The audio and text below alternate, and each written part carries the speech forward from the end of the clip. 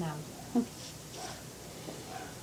What can be appropriately delivered thus to an absent audience, unpredictably various in its future accidental composition, I can only sketchily envision. This is not an ordinary invitation to read poems. It is known by my hosts, I believe, that I renounced poetry when I had come into the prime of my capabilities as a poet. I do not give, as it is said, readings of my poems in the usual salon style of address to a choice sympathetic audience. Where I participate in any way in the presentation of poems of mine, I insist on the presentation of some report of my findings in poetry, an insurmountable obstacle to the use of words for the full achievement of the very objective that is the reason of the peculiarity of the utterance forms functionally inseparable from poetry, and the basis of its identity as a historically revered institution, regarded as an indispensable component of the humanizing content of society. This condition that I impose, along with the ideas that prompt it, is generally viewed, when met with by professional practitioners of poetry and special reader and critic sections of the literary population, as of a range of the unpleasant, particular impressions produced by it ranging from inconvenient erraticness to aggression. Where those who, having interest in my poems, become newly aware in these later days of my changed attitude to poetry, resentment or at least discomfiture can arise. A while ago, an invitation to address a special audience of devotees of poetry was voided when acquaintance was made with the later attitude and the fact that it would not be suppressed by me in my material of address. Now, the actual case of my later thinking on poetry is that it opens to practicing lovers of poetry, a practice that ought to enlarge their hearts with new joyful hope, if their love of poetry is of a humanly generous expanse, not of the self-generous guarded scope of personalistic ambition. What I propose is no denial to poets of the beautiful role of proving the mind-renewing, soul-saving efficacies of language.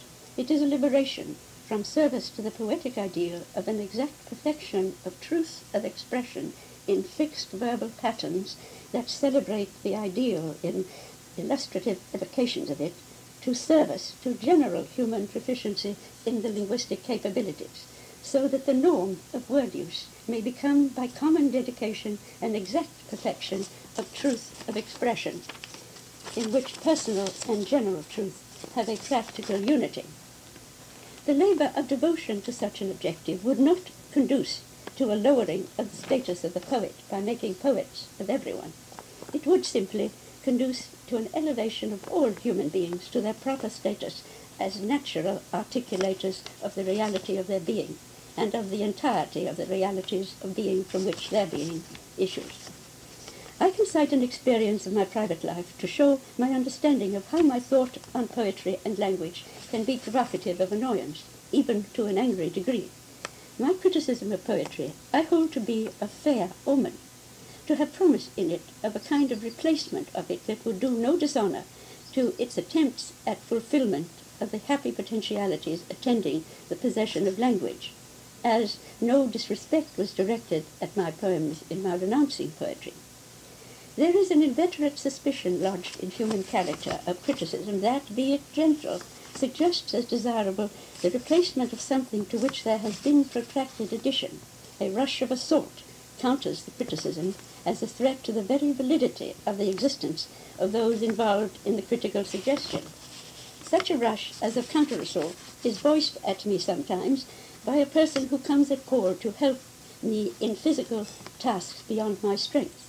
At his feel of the first breath of critical suggestion, before it becomes comprehensively explicit, he raises up cries of pain. "Miss Jackson, you are stomping on me."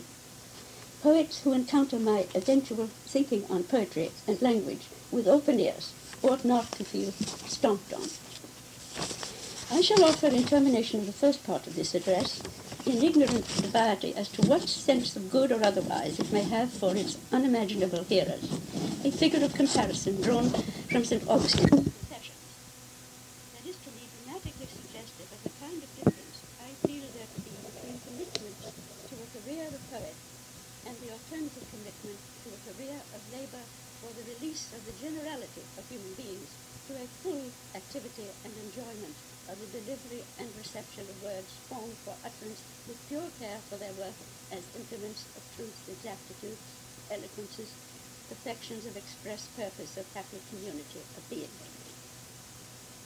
St. Augustine renounced the grave responsibilities of a professorship of rhetoric, having decided gently to withdraw, not tumultuously to tear, the service of my tongue from the march of lip labor. He wanted to transpose heart and tongue, both from the literary skirmishings of academic law to a conspectus of the nature of truth and its laws, unbounded by prescriptions of utterance forms and the very forms of reason to which the concerns of truth were subsidiary, if not altogether disregardable. I mean no extravagant claim of grandeur in this comparison, for the alternative to dedication to poetry I have described. Where the objective of a precisely expressive and self-expressive humanity, governed by knowledge and love of the universally shared possibilities of the benevolent, wise, and beautiful intercourse of which words allow, is not conceivable as the naturally proper normal of human articulateness, I would let this objective be its own answer to the accusation of grandiosity. The problem of the failure of poetry, the failure of poems, to succeed in being of utter seriousness linguistically, and if poems are not thus successful, they fail to meet their chosen standards of excellence, has been never more than ceremonially resolved in the literary attribution to poetry of a particular kind of seriousness as a peculiar property of poetry. Poetry, that is, by its conventional nature endued with vestments of mystery that intensify the implications of seriousness without increasing the interior substance of it. Much of the serious intent in poetic endeavor has to be left hidden or lapsed in inexpression because of the failure of the conventions designed for special poetic success of expression to be linguistically adequate. I consider myself to have gone to the limit of the possible in the effort to achieve in poetic expression a compatibility between the verbally versatile and the linguistically adequate, which may be otherwise described as the conventionally stipulated unconventionality of poetic forms of word combination and the law of language of the necessary truth of the linguistic good. I shall in some minutes read some passages from a late written poem of mine of the title When Love Becomes Words. It exemplifies the difficulty in poetry, reducible but never transcendable, of achieving expression that avails itself of the maximum in linguistic potency of seriousness of expression. Every other category of the serious in linguistic statement, as the religious, the philosophical, the political, the historical, and there has been modern increase in such categories, has its open reach of seriousness of statement. But the poetic reach is categorically a clipped one, and modern experimentation in diffusing the conventional prescriptions of poetic peculiarity has broken up the weight of implication of an interior residence in poetry of a peculiar serious order of seriousness. You cannot say it all in poetry. Where you cannot say it all, you are stinted irremediably in how seriously you can speak. There is that something of lightness in the poetic presentation of themes, be they of the utmost of inspiring seriousness. The verbal versatility that bejewels the process of poems making by requisition produces an almost continuous close sailing to the wind of wordplay. The use of metaphor, its tempting relief to the mind so often at a loss for the immediate right provision for the fixed pattern poetic word course, becomes a chronic virtue for the fixed patterned virtue of permitted caprice of statement. The theme of my poem, When Love Becomes Words, is the vision, not alien to the poetic persuasion, of a power in words, informed with the breath of life and used with all one's sincerity of faith in life, to translate life for one into the purified shapes of thought. The course of such translation I endeavor to narrate in the poem in the terms of real experience. I choose the all-live matter of love as the test subject of the vision of the realizability of such translation, love in its most difficult aspect, wherein women and men engage with each other in a crucial trial of reconciliation of cosmic differences. I place the entire matière of the narrative on the plane of poetic statement. The form of the statement is personal, but the personal form is a dramatization of what is conceived of as a form of general experience. Instinct of poetic limitations upon seriousness, in an imparting of wholly serious vision, shows everywhere in the poem, in a controlled exercise with an almost diffident delicacy. Instinct of these limitations goes in company with instinct of the poetry-cultivated limitation in degree of seriousness with which the reader will take what is presented, because it is a poem.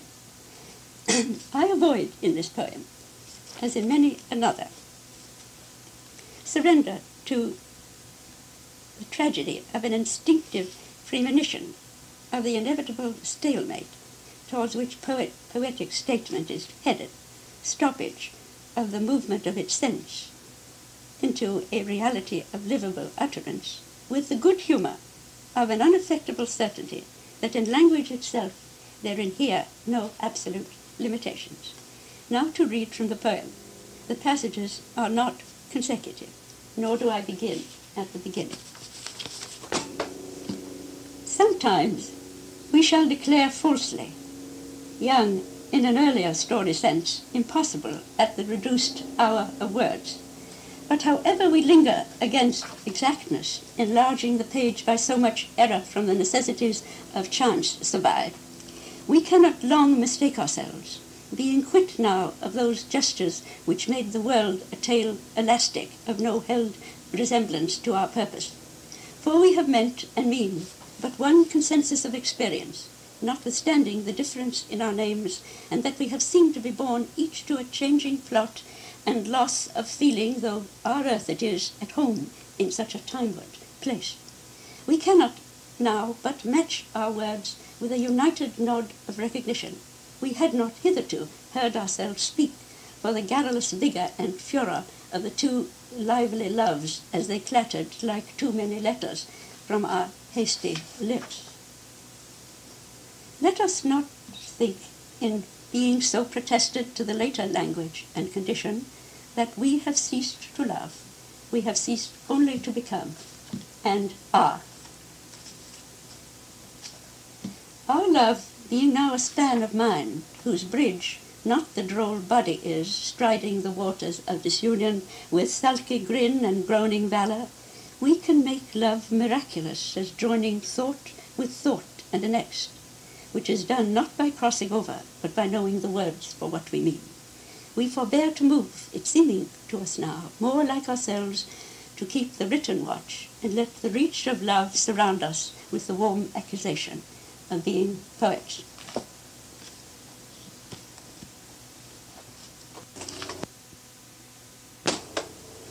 Then, to read a poem also of later writing, which very strongly illustrates, I think, that good humour of which I have spoken as the quality of an unaffectable certainty that in language there inhere no absolute limitations.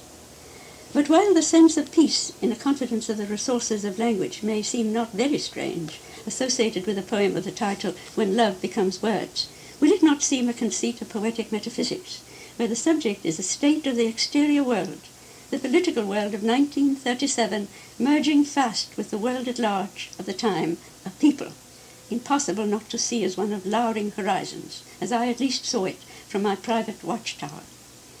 The poem was written in London. I was very busy evaluating in various forms of work what resolutions of understanding were possible to human thought as practical resolutions of all that was still indeterminate in human beings' forming of their existence into its distinct meaning as human existence, forming themselves into distinct being as human beings. Perhaps I have said enough to put light upon the kind of relation I believe to hold between our words and our minds, by which we draw ourselves up into the heavenly condition of self-responsibleness. The title of this poem is March 1937. This is the poem of a month within a year, within a world, within an atmosphere grown black from that we see not. We do not see. The atmosphere is dense with devils. The world is empty from the expulsion of these. The year, such spectacles the blind wear. The month, as eyes in night are holes, so is the mouth an abstract organ, and vision now a thing of thinking, the thirsty eyes from damp brain drinking. I shall tell a story. Once, since here I lay the curse of fiction, which is the curse of thought's constriction to once and not again, within a month, within a year, within a world, within an atmosphere incredible, because sight loathes it, will not see it, we are, like shuddering angels, locked within a desert heaven, within an earth made populous by sin's expulsion. Once, oh, believe it not that this we live is so. Already is the month's recoil a long ago. The story with the pained eye passes into time's museum of darkness, where what has been to staring horror protests its innocence. It is not, nor ever was it. Sight and heart make strange mistakes of seeing and believing, and so the gasping month within the tangled year, within the tearing world, within the torn atmosphere, stops breathing, seeing, dying. Another month upon the shelf appears. The days like book-enamoured fingers prepare to reach.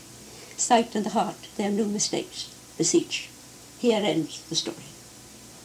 The poem takes the story away. We have left nor a month, nor its least cruel day, nor the envelope without the envelope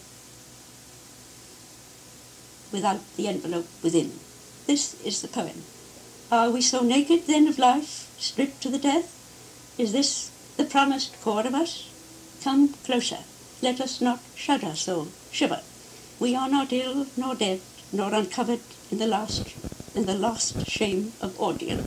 There is something so good in this that, despite worry, hope, and no letter, I scarcely dare let myself wish for better. In this poem, I leave the human case open. The words of judgment are within the case, will issue from within it. I add a closing portion, which I dedicate to Dr. Laura V. Monti, to whose desire and invitation I am here responding. She would have liked that I talk of my life, for the interest of this especially for those who, by the work course of their lives, have not much opportunity for knowing of me by direct access to my work. She had in mind mainly my work as a poet. My life as a poet terminated about 35 years ago. I grew into being a poet from a natural centeredness of my consciousness to how others, my presumable likes, their presumable like, spoke themselves. This as the key to what they were. In how they spoke themselves, I knew by my likeness to them and my difference from them in this likeness that there was much amiss with how they spoke, and therefore of one piece with this, much amiss with how they were, what they were doing with themselves, in and with how they spoke. To find the speaking way by which I and my likes could be with responsible distinctness what we were in truth as beings of our kind, this prompted me into poet being. But this motive was not confined within the literary mold of poet identity. The forces of motivation busied themselves in the entire field of preoccupation with what human beings were, both as what they made of themselves in how they spoke themselves, and what they should be by the evidences of language, of other ways of speaking themselves than as they spoke, which they did according to various possible seeming choices of decision as to what they were, or according to seeming inability to do otherwise, although there seemed otherwise to be. Thus, by the extendedness of the forces of my motivation, I put upon the office of poet a very great burden of discovery as to the speaking and the being of human beings, as one and the same all-crucial problem. For those who may be interested in my connections with poets, I shall just here record that I have found poets generally a weak link in the chain of human labor for the fulfillment of the spiritual necessities of human beings, despite the apparent strength of the attachment to the linguistic good that the tradition of poetry suggests. Of what stuff that link should be made has been my continual concern, and was not otherwise than that when I functioned as a poet, for it was part of that general concern that I endeavored to prove if the metal of poetry was not of the essential nature of that stuff, wanting but some purifying from alloys. Suppose finally I read a little passage from my book, The Telling, and then a little passage from the book on language that I worked on very long with my husband and completed after he died in 1968. I take the latter from a supplementary essay of the book that is all of my writing.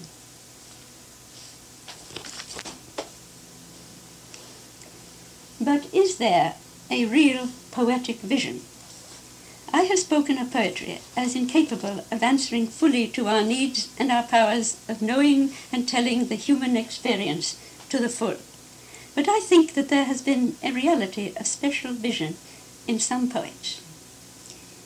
There are some whose minds are instinct with an assurance of there being a knowable and tellable all, even while they obey the poetic compulsion, the ordinance of poetry itself, to abbreviate truth for beauty's sake, to present visible parts of an invisible whole as if they were presenting the whole. Spiritual perception in such can overleap the artistic limitations of poetry in an awareness of more to know and tell than can be poetically conceived and articulated. I view this awareness as not common among poets, as an occasional manifestation in the past, and now not confidently presumable anywhere. To which I'd like to add, perhaps with one or two or so exceptions.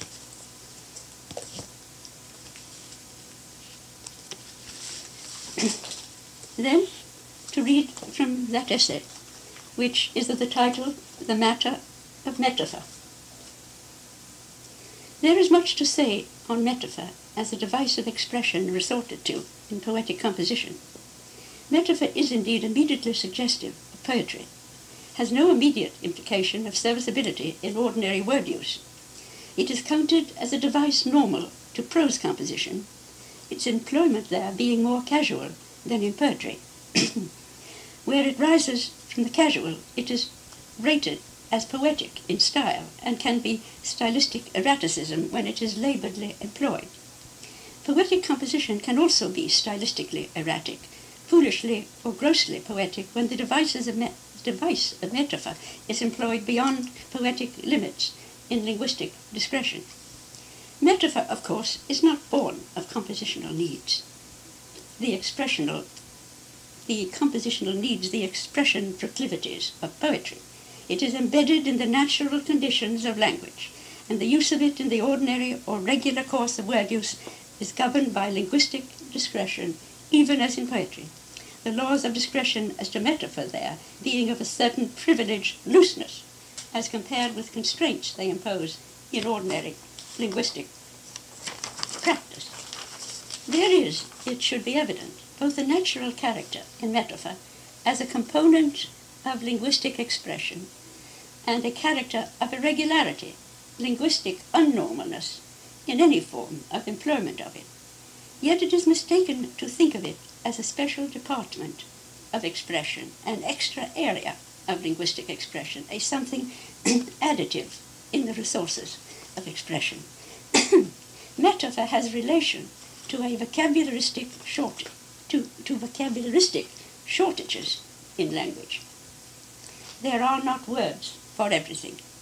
There is no finality of vocabularistic sufficiency in a language. The measure of a language sufficiency is in what the words of which it is constituted allow of, in the expressible, by the general scope of meaning that they encompass in their greatly diversified combinability. The use of metaphor affects no expansion of the meaning potentialities of a language. The device of metaphor works in instances of narrowness, of expressibility, real or presumed, or created by some circumstances adventitious to the actual word content of the language. In principle, it is an accommodation of the resources of the language to particular difficulties imposed by their limitations. Figures of speech should not be regarded as enlarging upon the given expressible, but rather as, in principle, coping with particular vocabularistic deficiencies within a general linguistic sufficiency. A figurative likeness posited between one thing and another is bound to be defective as an identification of a certain character of the subject of the likening. The character could be identified with perfect descriptive accuracy in time, with fairly sound vocabularistic acquaintance with the language. Vocabularistic shortages are capable of being compensated for by the putting of the available verbal resources to well-considered use. The figure of speech is an immediate act of substitution of one meaning possessed by an existent word for another meaning, for the expression of which there is no word or no word comes easily to mind, or the meaning of a composite verbal expression for what would more closely fit the need of the occasion if all the specific verbal components of an exact expression of the actual subject of expression were linguistically available, at no inconvenient delay of assemblage.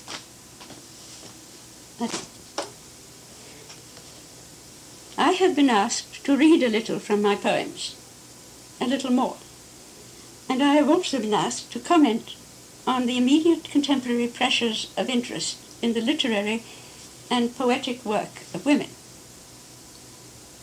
I regard the general contemporary concentration on women as having an identity that needs liberation and new definition as the product of a mistaken, superficial, intellectualistic dismissing of the actual problem of comprehension of what the identity of women is in relation to that of men in cosmic terms. For I do not think that this matter of the peculiar identity of women as human beings can be comprehended in the terms in which women are now attempting to define their identity, which are merely the terms of masculine, social, political, psychological modernism. The subject is too large to be even coherently broached in brief. I shall read two poems of mine that treat of the problem of the identity of women.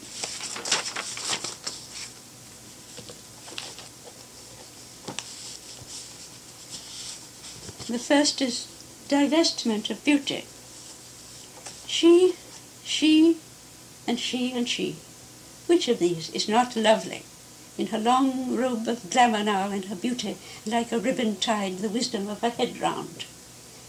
To call these women is homage of the eye, such sights to greet as natural, such beings to proclaim companion to expectance. But were they now who take this gaudy franchise from the accolade of stilted vision, their lady swaddlings to unwrap, and shed the timorous scales of nakedness, it were a loathsome spectacle, you think? Eventual entrails of deity, worshipful eye offending? It were the sign, man, to pluck the loathsome eye, forswear the imbecile theology of loveliness, be no more doctor in antiquities, chimeras of the future in archaic days embalmed, and grow to later youth, felling the patriarchal leer, that it lie reft of all obscenities, while she and she disclose the recondite familiar to your candor.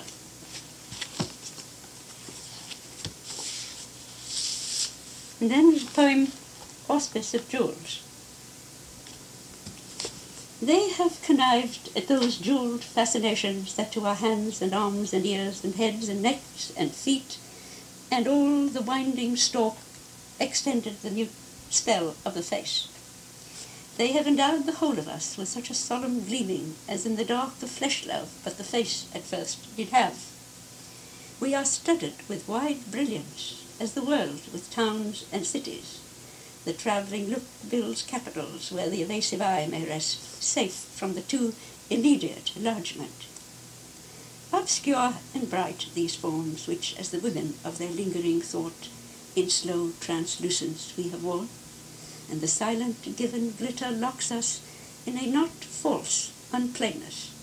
Have we ourselves been sure what steady countenance to turn them?